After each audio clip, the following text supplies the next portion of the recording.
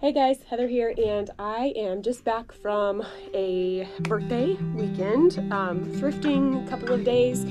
I'm turning, excuse me, I'm turning 40 tomorrow. It'll probably be a little while before you see this, so I guess I can't just say tomorrow. The mister planned a whole weekend out. We had a lot of basketball for the kids, but we also were able to fit in a lot of thrifting, so I wanted to show you.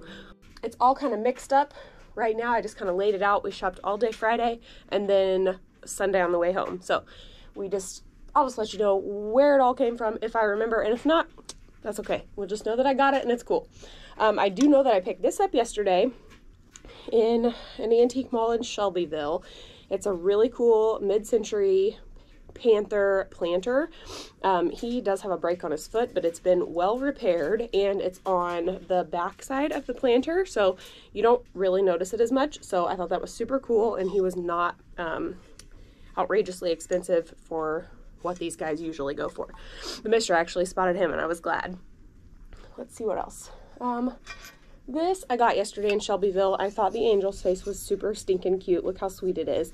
It just holds like a votive or even a tea light, but it was so cute, and I thought it was really neat because it still has the Made in Japan sticker on the bottom. I think I paid 12 cents for this, which is just amazing. I'm always a fan of a super good deal. This we got on Friday in Noblesville, and I just thought she had the cutest little face. I love it when they have those super duper long eyelashes and blue eyeshadow on an angel. I just think that's hilarious. I think she was maybe $4. Got this little spaghetti sugar lammy, has a little angel halo on, which is just hilarious. One eye is kind of weird, the other is cute. It's got that sugary coating on it. It's not marked at all. It almost looks gluey on the bottom, like it was part of something else, but this was all there was, and I think it was only a couple of dollars, and of course it had to come home with me because it's adorable. We always pick up the weather owls when we find them. This I think came from Noblesville as well on Friday. I think I paid a couple bucks for it, maybe $5, which was a good deal because normally when I buy these, they sell pretty quickly because they are adorable. I mean, look at those eyes. So I like to pick those up when I find them. This was yesterday in Shelbyville. I just thought this ashtray was super cool. I don't know, like the lighting's kind of weird in here because it's backlit. My window's open behind me, but it's like this orangey terracotta color with like a green inlay. It's not marked except for it does say Japan on the bottom, and it is an ashtray, and there's no chipping or anything. So I just thought that was super cool. It's really pretty. It says, I thought maybe it had a maker, but it doesn't. Sometimes I like to pay attention to the booth owner's stickers because sometimes they have already done the research and they kind of know, where it's from or know a maker, but this one does not. I've sold this before in my shop. It is vintage tinsel, and I like it because it's silver and all the other colors, red, green, blue, gold, all kind of mixed into one. So it's really cute. It looks really cute twisted up with white lights for like that vintage feel, but with like a multicolor look. Ooh, this little cutie angel was $5. She was from, where was she from? Yesterday in Shelbyville on the way home. There's not a single stinking thing wrong with her. She has little starbursts on her dress, which I loved. The little baby on there is so cute. It still has a Made in Japan sticker on the bottom, which I don't know if you can see from that angle, but it is right there, and she still works like a dream. She's not broken. She's not been repaired. She still has both wings. Her bow is good. There's a cute little baby in a cradle. It's just adorable. So $5. How can I leave that behind? She's precious. This came yesterday from Shelbyville. I actually just recently sold one of these. So when I found another, I thought, well, I'll just replenish the one that I had. Not broken anywhere. The flower petals are all intact, and she's real sweet. No markings or anything. I just thought it was a cute face little bunny. This was a cute little deer. She came from Shelbyville yesterday as well. I think this was like $2.49 maybe. And I wanted her, I thought initially for myself, because she does fit in my little miniatures box, but she's almost too big for my miniatures box. So I'm going to leave my miniatures box for the little angels and little girls that I normally collect. So she's going to be listed, which I'm sad because she's cute. But the only thing I really keep are Cupies and those little minis. So she's got to go. So she'll be listed in the shop. Let's see. These were from Shelbyville yesterday. I normally don't pick up bisque items, especially not little knickknacks, but these were so cute, and with Easter coming, I just thought they were adorable. So I picked them up, gonna get them listed so that they can be up in time for somebody to use them as cute little Easter decor. I love the one with the little eyes closed and its little eyelashes, so sweet. I got this really neat, just orange art glass dish. It's like orangey in the middle, red towards the edges, kind of folded. It's got that bullicante style with the bubbles perfectly evenly spaced. I don't know that it really is bullicante, but I do think that that's a similar thing. I can't tell if it's broken right here or if it's just rough, but I picked it up on a whim. I guess I'm paying to learn today or yesterday, because I went ahead and picked it up for 10 bucks. I don't know if that was good or if it's just a mass market kind of thing, but I am going to do some more research on it and try to figure out too if that's a break. It doesn't look broken, that's the thing. It just feels rough, but that's the only spot all around the whole edging where it feels like even remotely rough. So I don't know. It might just be a bruise. I'm not sure. But I thought it was pretty. It was a bright color. It's got a cool shape to it with this folded edge under and then these folded edges in. So I went ahead and picked it up. Picked up this guy we were in Noblesville. Oh, in Southport, in Indianapolis. Picked up this little guy. I've had a couple of these in the past, and their little creepy orange eyes really always get to me. I think it was only a couple of bucks. I picked up these. Where did I get these? I think I got these in Noblesville too. They're kind of like embroidery patterns, but they're not typical like embroidery floss. They come with a needle, but they also come with it's like almost like thin yarn. It just says a beginning stitchery kit. No, you know what? This came from Southport, not Noblesville. This came from Southport. But I just thought the designs were really cute.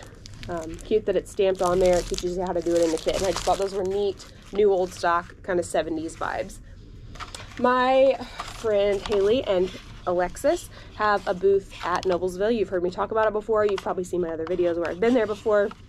A couple weeks ago, they posted that they had restocked their second booth downstairs, and they showed that they had this Kewpie tea set. And I have a shadow box in my hallway, and it has a bunch of little rubber Kewpies and other odd ephemera that's Kewpie. So I picked up this little tea set, I think for $10, but this is a me purchase. This is probably not going to be sold. I'm going to try to put it up on my shelf with my other Kewpies and see if I like it. If I don't, then I'll list it, but I think I might keep them because I do like Kewpies. It's such a cheeky, tacky little thing that I like, but it is what it is. So I picked them up because they were still there when we went to Noblesville, which is exciting.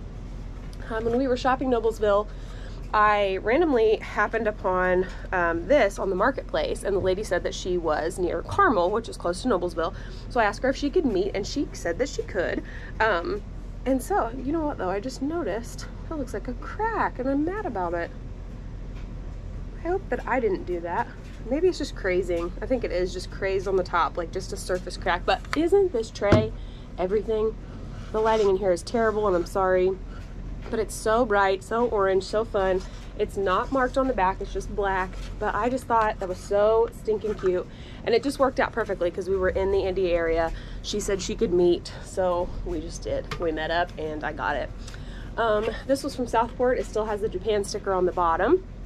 It's just some funny little Santa platter. It reminds me of the George Briard Santa platter that I have, only this one is not marked Briard. It has some chips, not chips, it has some scuffs, which I'm going to try to get out with a magic eraser, but I thought it would be really cute at Christmas time. They've got cute faces on there.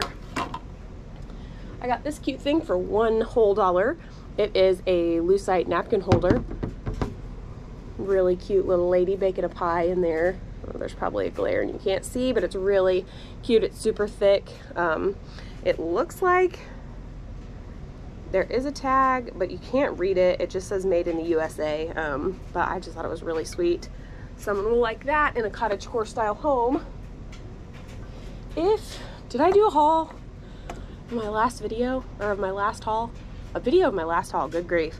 I don't think I did. I went to an estate sale and we went thrifting in Lafayette, Indiana, me and my friend Haley, a couple weeks ago, and I picked up actually 2 similar paintings in this style by the same artist. It was a boy and a girl, and they were real similar to these, and they were, I think, They might have been $2.50 a piece, so I paid $5 for the pair. Well, when the mister and I went shopping for my birthday the other day, I don't remember, this was a little thrift shop, I think in Beech Grove maybe, which we had never been to. We walked in and the only single thing that was old in the whole shop were these two paintings, and she wanted $1 a piece. So I couldn't pass them up. They're original, I think it's like a lithograph. It's Medeiros, I think. I just love that cat. I love their big eyes. They're just so sweet. And I just couldn't believe that I had just come across a pair of similar boy and girl. And I don't know, let's see, you might not be able to see them because of the plant back there, but they are on the wall behind the plant, just until they sell, because I think their little faces are so sweet. The mister talked me into this at, where were we? Shelbyville yesterday. It's marked Carlton ware, made in England, and the colorway is called Blue Royale. And it's really interesting because it's glass or ceramic, but it is almost so glossy on the back that it almost looks like a colorful overlay on top of glass. So I'm gonna have to do some more research on this because it looks like glass on the bottom and ceramic on the top, and it's got like an oil spill kind of look to it. I don't know, it's so cool. I think it was only a couple bucks, and so we took a chance, even though I don't know anything about that. We found a new little place in Beech Grove that was pretty interesting. I think it was called Y Shop, Y Vintage Shop, something like that. I think the lady's name starts with a Y. She had a really unique name, and now I can't remember it. Yavel, I don't know, it started with a Y, so it was called Y Shop, and it was like a flea market basically, or antique mall. It was a bunch of booths, and so we picked up these really neat blonde framed ballet couple pieces of artwork.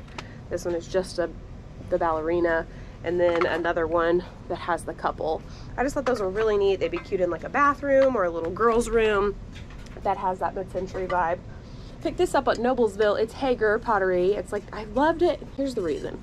Actually, it's not the cutest thing I've ever seen in my life. I almost put it back. The mister was like, no, that's not really that cool. But the green on the top of this and the hints of green where you can see it are just so vibrant. So I don't know. It was marked Hager, USA. It's worn. It wasn't super expensive, so I took a chance because I thought it was super pretty. In like a cottage style house. Use it as a planter, you could use it as a fruit bowl, you could use it as all kinds of things. So I went ahead and picked it up. These little miniatures we took a chance on because there are a few of them that were so cute. It's gonna bang on the table. I'm sorry. It's always louder to you guys than it is in real life, and I forget that. But just a few of these sold me on buying the whole set. So you had to buy all 11, but there are like 4 or 5 that are super cute. They're all marked Japan. This guy, cutest little face, little owl, a little frog playing a violin. They're all playing instruments. This cute little cat with long eyelashes, I think he's playing a violin also. A cute squirrel with long eyelashes, violin playing. Like, what's with the violins? I don't know. They're all playing a violin. I didn't even realize. A crocodile playing a violin. He doesn't have the cutest eyes. Who's this? The 2 elephants were pretty cute. They don't have eyelashes, but they're also playing violins. What's this guy? Some kind of dolphin playing a violin, because why not? Not the cutest thing ever. The mouse playing a fiddle, violin. He doesn't have the cutest eyes ever. Another squirrel. Oh, he's playing like a bass or a guitar or something. He has cute eyelashes. Another crocodile playing a violin, and another elephant looks like he's playing maybe a guitar. So I just thought they were so funny. I've never seen them. Every single one is marked Japan, and I just love the ones with the eyelashes. So I picked those all up. I am struggling with not keeping the cat and the owl because they are so cute, but alas, I do have to let things go or I will turn into a hoarder, which is not to say that I'm not already mostly a hoarder. Found these cute ones at Noblesville. Bright yellow 70s mushroom pot holders. It's a set of 2, and I can't remember how much I paid. Maybe $6 or $8. They're marked 1981, I believe, on there. This came from the Y place in Beech Grove. It's a perfectly good Hostess, red Pyrex Hostess. And I haven't been picking up Pyrex lately, but this was too good to pass up. It's got like just a couple of scuffs, And if I don't have this size, I'm keeping it. But if I do already have this size, then I will list it. But I didn't pay a super big arm and a leg for it, so I know that I can list it for a pretty good deal for someone to be able to get it at a little bit of a discounted rate, hopefully. But that is if I don't already have this one, because I will keep it if I don't already have it. I got this and I can't remember where we were. Where were we? I feel like we might have been in Beach Grove at one of the places we stopped. I thought it was neat because it's milk glass. It's a milk glass water bottle. It doesn't have any markings. It just says Carlton Glass, but it doesn't say like country or a number or anything. And I thought it would be relatively easy to find a stopper that would fit in this hole. And I just thought it was really cute. It'd be really cute on a table with water in it. So it's got a cute little beach theme going on there. So I picked that up. I think it was only a couple of bucks. The mister spotted this funny ashtray. It's hand painted Otagiri 1980. Still has the Japan sticker on it. Copyrighted, so we know the age. Says hand painted. I like the little flowers in the bottom, the little pigs. Face is kind of cute, and it is an ashtray, so we know it's relatively old because I don't think ashtrays are really made all that much anymore. It's kind of a creamy color, pretty neutral. So we just thought it was cute, and the mister spotted that, so I picked that up. This little clown, we are giving him a chance. We got him at the Wise place. He was on the way out the door. He's so dirty, but I think if once he gets a good bath and a good scrub, all of that stuff will come off. And with the little I love you, perfect for Valentine's Day coming up, he's a bank. He's got his stopper and he's marked made in Japan, and I think I only paid $1 for him, so how could I pass him up when I think all that would need to happen is a little bath, I think, and he'll be fine. So we of course couldn't leave him behind. And then I think the last two things I got were these pretty cute little bud vases, which I think will glow, but I haven't tested yet. They're kind of greenish, pretty tiny little skinny bud vases. They're not marked. I think they were only a couple of dollars a piece, but I thought they would be really cute as a pair. I like the form at the top, and I don't know if you can see it, but it's kind of chubby. The top is not like gonna easily break. It's kind of chubby, and then it just leaves a little hole for like one single stem in the top of both, and I thought that was super neat. So I'm gonna test those here with a black light soon, and of course if they are and they do glow with a black light, I'll include a photo of that in my listing on Etsy. But that is everything that we found in, I don't know, I think we went 4 or 5 places total, so that was a pretty good little haul. We haven't been thrifting a whole lot lately, so that was something fun that the mister planned because it was my birthday weekend and we like to do that. So that is all for now, and if you're interested in anything specific, let me know, reach out. I have all kinds of things and I'm always looking for stuff for people. So just reach out if you have something that you've been looking for forever, because I will try to keep my eyes out for it for you too. So that is all for me. Stay tuned for the next one. Take care.